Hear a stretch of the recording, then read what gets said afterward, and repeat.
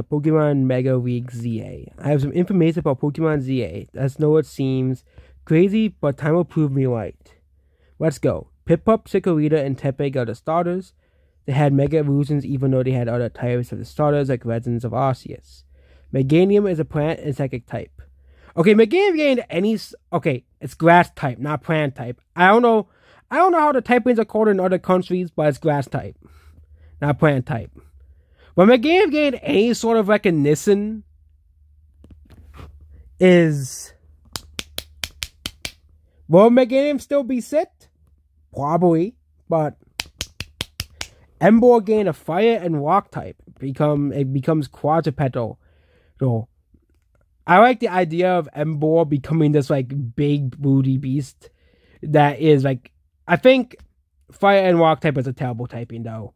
You have that 4 times weakness to water. But again, it might be like Iron Boulder. Well, it's gonna be a very offensive Pokemon.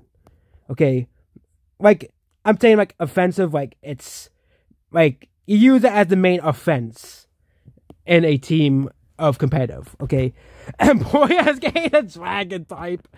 When Mega evolves, his triumph becomes. Oh, and these are all gonna be evolutions. Okay. Yeah. And basically the typing changes with Mega Evolution. So Meganium will gain the Fairy type. Emboar will gain the Ground type. I think this guy must be for have a different version of Pokemon. And Empoleon will get the Electric type. Why would Empoleon get? You get a war. Okay, actually Empoleon technically gets a better type because Electric type only has 1 weakness. It's Ground. Actually, that's pretty tedious. Yeah. Everyone also gets a singular attack. Counting these megas, we have 15 new megas, including AZ Slash, which you did not miss. Okay, this guy English must not be this guy's first language. Obviously, I'm yeah, but you can't mispronounce AZ Slash that badly. Okay, but. Again, this guy, English is probably not this guy's first language, so I won't fault him all too much. Mega Sylveon gains the fur and type and pink wings. AZ Slash gains the grass type instead of ghost type. They also get new way of battle, by turns, new Pokeball as well. Complete Xerneas and Yveltal forms.